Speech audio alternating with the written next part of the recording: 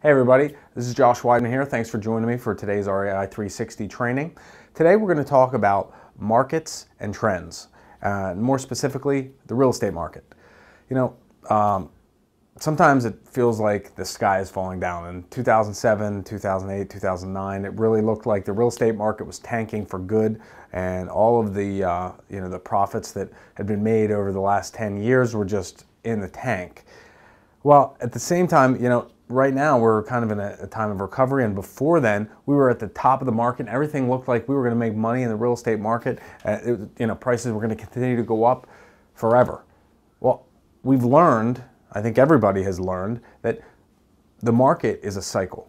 About a month ago, I was talking to a friend of mine who he runs a commercial real estate company out of Virginia, and basically we were talking about cycles in the marketplace.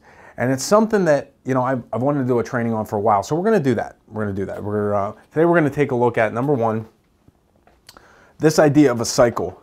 First, what are some of the characteristics of this cycle, some of the different stages? What are your real estate investment strategies during each stage of that cycle? And then further, how to actually identify where you are, not on the graph, but in real life, by looking at the state of the economy, the state of the housing market, inventories, rental rates, all that kind of stuff to determine where we are in the market and what your strategy is going to be. All right, so let's get started. First and foremost, let's take a look at this cycle. Cycle is a wave. We've got the bottom, it goes up, it gets to the top, and then we go back down again. You'll notice that different points along this cycle are noted by emotions. Now, these are emotions of the marketplace, emotions of investors, and the first part of this cycle that we're going to look at, and we're going to call it expansion, and this starts from the bottom. At the bottom of the cycle, you've got people that they're coming out of this depressed feeling about whatever it is. In this case, we're talking about real estate, but whatever the market is. And the market's depressed. People are not interested in investing. It's only the real full-time investors who've been doing it for years and years and years who are staying in. And then we start getting a little bit of an uptick. Oh man, it looks like there's some hope here. And as this hope grows, it becomes relief and optimism and excitement, thrill and euphoria, and it feeds into the top of the market until we get to the top and everybody's kind of looking around saying, hey, can this continue forever? Can this just keep going on? You get this anxiety and then this denial as the prices start to tick downward just a little bit. People are denying, no, this is just a temporary thing in the market. But then it turns into fear, desperation, panic, capitulation, despondency, and right back to this depression right at the bottom of the market. The key here, a lot of investment gurus or a lot of people out there will tell you that you buy low and you sell high, and that's how you make tons of money in the market. And sure, you can do that, but it's very difficult to be outside of the market and to look at it without being, getting involved in these emotions that go along with it. The way you do that is realizing that you can make money when the market goes up, you can make money when the market goes down, because ultimately the flip side is always going to happen. If you're at the top, prices are going to decrease. If you're at the bottom, they're going to increase. So let's identify how to do that, and let's talk about some strategies. We've got expansion, where we start from the bottom and we start to have this uptick and we start to get this excitement and this thrill that the market is increasing. We enter then the phase of hyper supply, where there's a ton of properties on the market. You're getting towards that top where you have this euphoria and everybody wants to get into the market. I mean, you might have heard the expression, it's one of my favorites, everything that is popular is wrong. Well, in investing, that's certainly true. When everybody starts talking about the market, everybody thinks that real estate's a great investment, that's when you got to kind of back off and say, okay, what's going on here? That's when you have this hyper supply. You get to this anxiety where the best investors know it's time to sell. The people that are just getting into it keep telling themselves, it's going to be okay, just keep going. And then this denial and this fear, that's when we have this hyper supply. And then that moves into this time frame of recession. That's when everybody knows the market's kind of tanking. It's kind of this fleeing and purging of these excessive prices. And again, this time frame where we get to the bottom of the market and we enter this time of recovery. So really, you've got the ups and downs here, and they just feed one into the other. Expansion, hyper supply, recession, recovery, and that feeds right back into expansion again.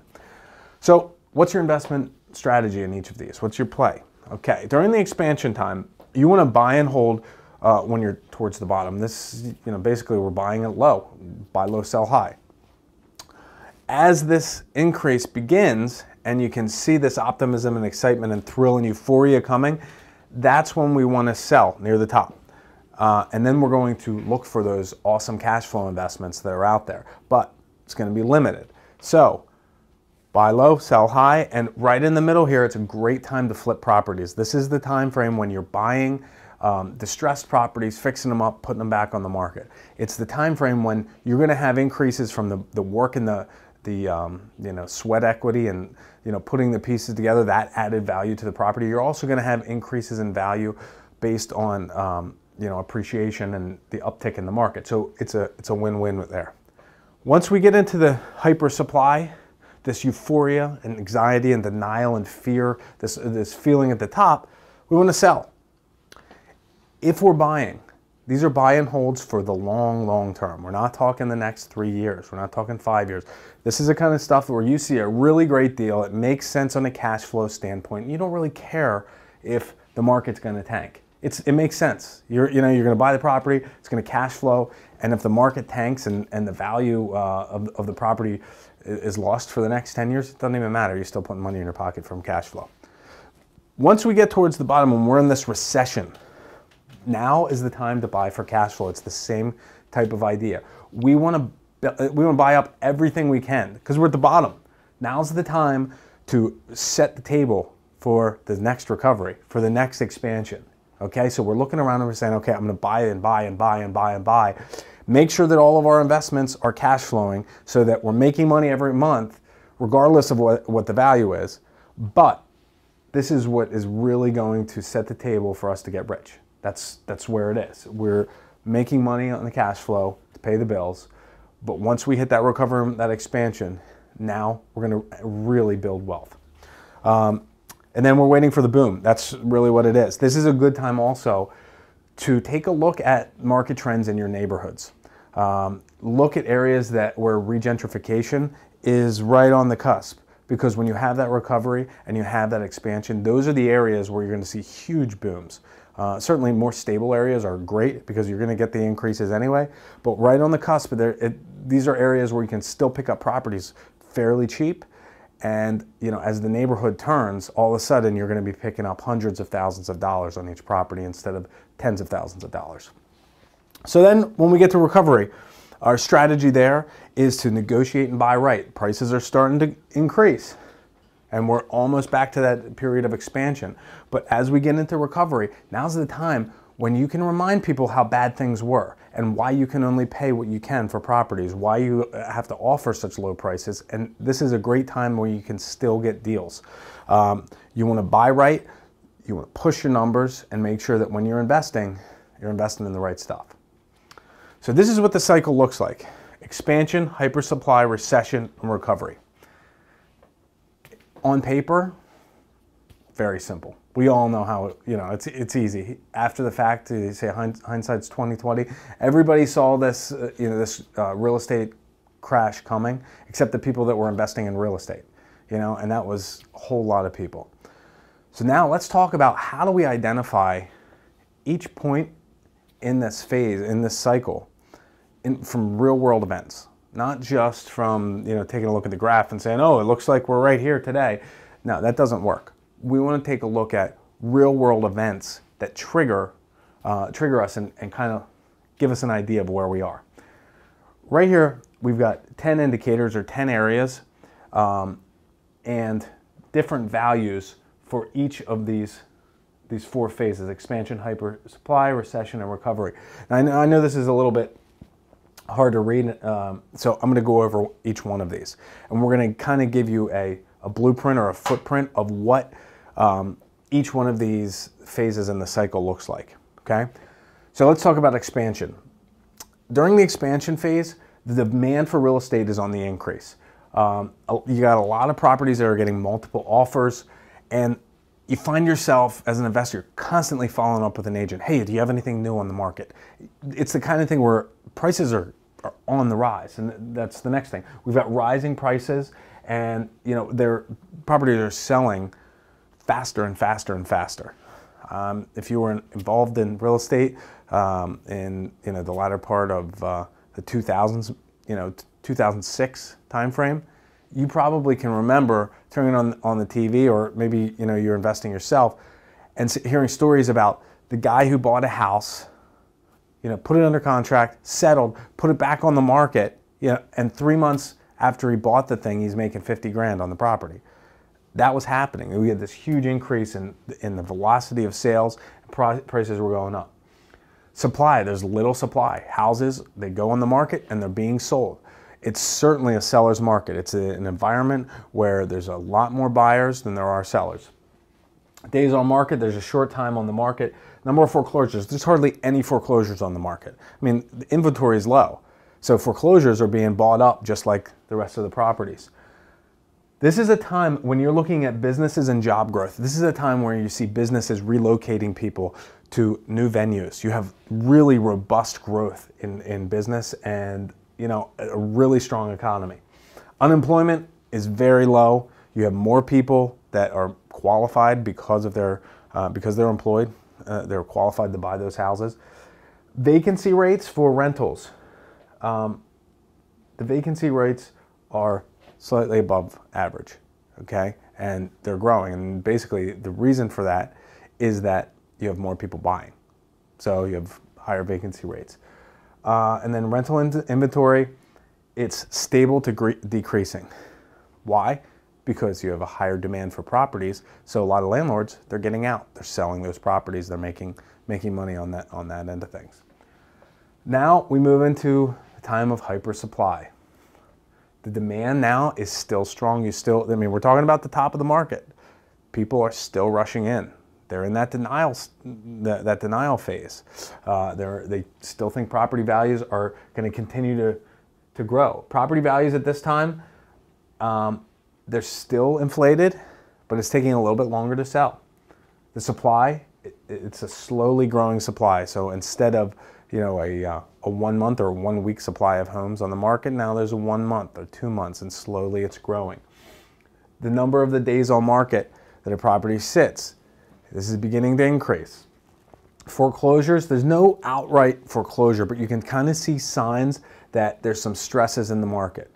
Instead of houses outright being in foreclosure, maybe you see a lot more pre-notifications before a foreclosure, 30 and 60-day late payments, things like that. Business and job growth, it's slowing, but it's still growing. You still have job growth occurring, but it's starting to slow down. New construction. Land, during hyper supply, land is at an all-time high. You have builders, and they're just buying lots at any price they can because they're still in this euphoria and this denial where they're throwing money. Oh, the prices keep going. I got to keep building. So we're at an all-time high. Unemployment, it's starting to increase, but it's still really under control. For all intents and purposes, everything looks like it's still okay. There's no overt signs of a catastrophe. Vacancy rates, they're kind of flatlining. Instead of increasing vacancy rates, it's just kind of sitting there. And then you have slowly increasing inventory of rental properties. As we enter the recession phase, demand is going down. Prices are going down. We've got more and more inventory, less and less demand. Property values are falling. This is the time frame where you're going to hit the bottom of the market. So, as the values are coming down, right in this recession time frame, you got the bottom of the market, you've got increasing supply, and a lot more investment properties are hitting the market. Why? Well, you got a lot of people that bought too high and they're bailing out. I mean, back here on the hyper supply and the expansion, you had increasing vacancy rates and more people buying properties. So, they don't really jive together too well. And now you've got a lot of people leaving the market as investors. You got decreasing property values and increasing investments on the market. Days on market, there's a lot of properties that are actually being pulled off of the market because there's no interest. There's so few people buying that, you know, that you got decent houses that aren't even being looked at. Foreclosures, we got that. This is the time when you have the largest number of foreclosures. You see short sales, you see a lot of REO listings. This is also, you know, recently, this is the time when we heard about the BPOs, you know, and the bank's opinion value and all this kind of stuff that was kind of new language that entered our lexicon of conversation as investors. Businesses and job growth is really becoming stagnant.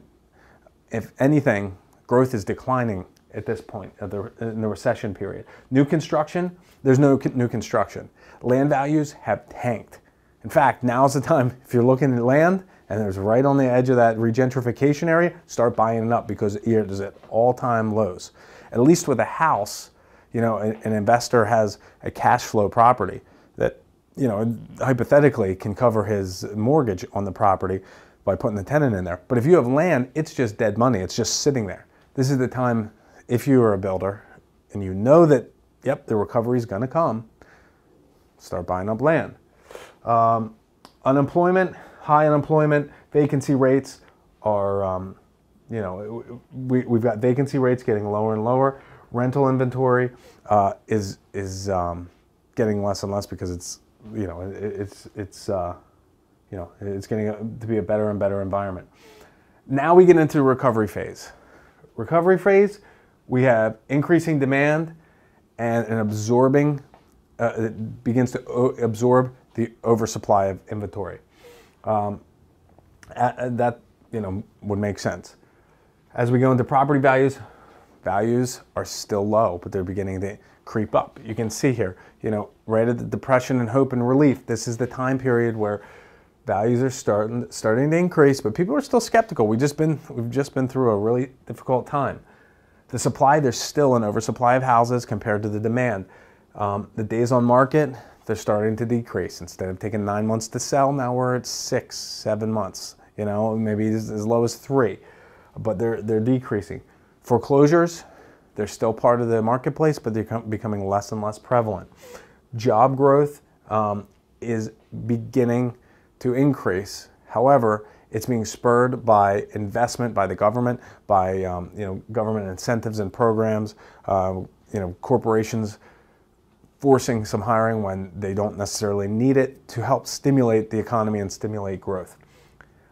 New construction, there's very few properties that are, you know, being built at this phase.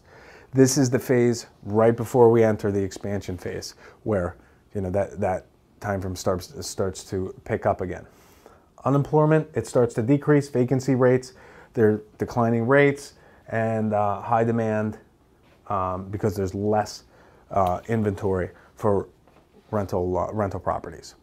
So you can see that this cycle, it is a cycle. It's like a circle. There's no end, there's no beginning. It just keeps going over and over and over and over and over again. These are the types of things that if you know going into them and you keep a clear head, when the market tanks, it's a great time to buy. When everybody's going crazy, buying up property, start selling. You know, you just need to be able to have a clear head and identify where we are in the market cycle. And by doing so, we just team up. Okay, we're in hyper supply. We're going to sell, and we're going to hold for the long term. This is our investment strategy. As that changes, as the market changes, and we're at a different point in the cycle. Now we're in the recession. Time to buy. We're going to buy for cash flow. Buy, buy, buy. You're going to change your strategy to meet the market, and pretty much do the opposite of what everybody else is doing. So that's the end of our training today. If you know your market and you follow the cycles, you can make money at any time. Real estate is a great investment tool, but being educated is a very important part of using that tool in your investment strategy. Until next time, I wish you the best of luck in your real estate investing, and take care.